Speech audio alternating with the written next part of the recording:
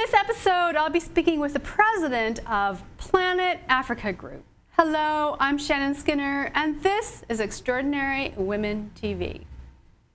Well, joining me today is Patricia Bebia-Mawa. She's the president of Planet Africa Group. She is also the host-producer of Planet Africa Television, and she wears a number of other hats in the world of media. Now, you'll meet her in a moment.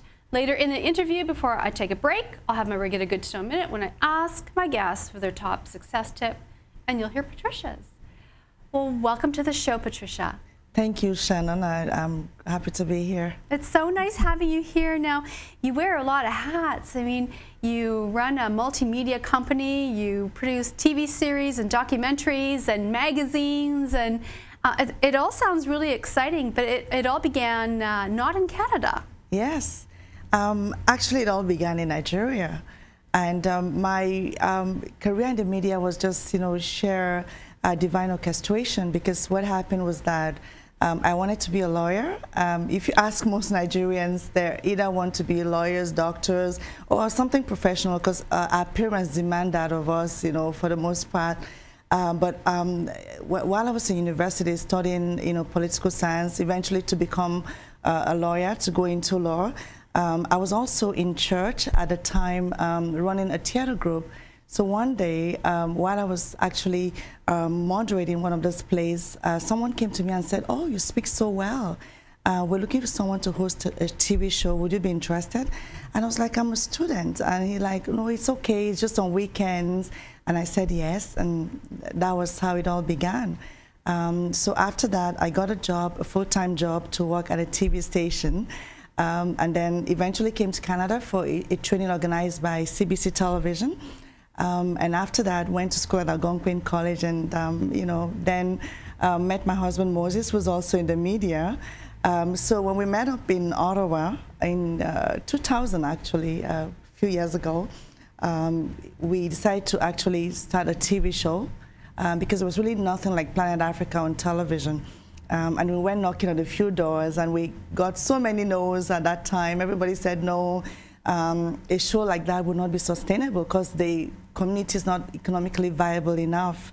But we proved to them that it can be done, and eventually we got a yes from Omni. And we've been doing the show now for 10 years, and many other things have actually been born just from that initiative. Well, so through this experience, were you drawn to sort of the lights and camera excitement of being around the studio? Did that have anything to do with sort of pulling you through this career of television? It's interesting because I love theater. I was like a media enthusiast. I liked watching television. I remember when I was younger, I had Oprah Winfrey's picture on my wall. My dad pulled it down and said, you can't have that. But I kind of love the media, theater, and all that kind of stuff. So I think there was a divine, sort of hand that pushed me towards my destiny, because I feel that this is what I was born to do. I also love inspiring people and just educating people, sharing whatever information I find. So I also kind of love to sort of be part of, helping people to find their destiny and their purpose. And that's what we do with our TV show and our magazines. So it's exciting. Now, let's talk about, what is Planet Africa Group? The name Planet Africa, we wanted to do something that will sort of, embrace our diversity as the Black community, because as you know, people of African origin, some of us were born on the continent, but some of us were born in the Caribbean, and then others who were born in the diaspora, like in Canada or the US or elsewhere.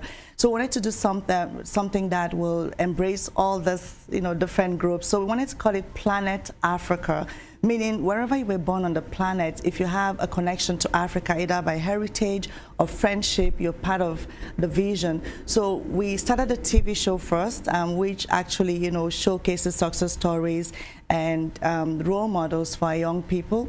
We also show things that are, entertaining, educating to our community. And in 2005, we wanted to start the magazine to sort of document our history, because the TV show showcases us. We wanted something to document our history, and we started Planet Africa magazine.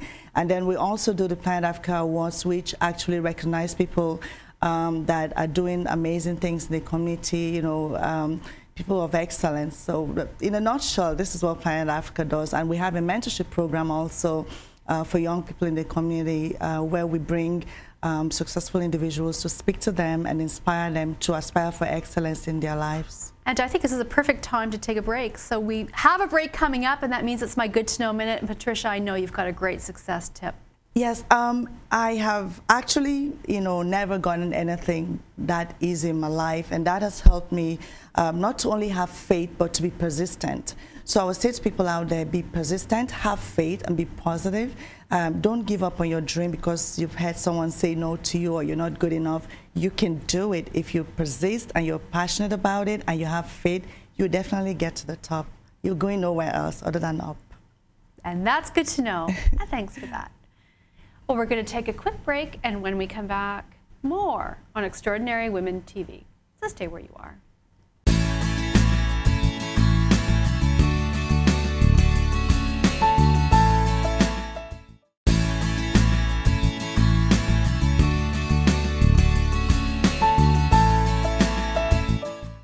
Well, welcome back to Extraordinary Women TV. I'm Shannon Skinner, and I'm speaking with Patricia Bebia-Mawa. She is the president of Planet Africa Group. She's a host and producer of Planet Africa Television and has a number of other hats, magazines, and a huge media empire, I understand. Now, as your business grew, what did you have to do to sort of refine it and define it?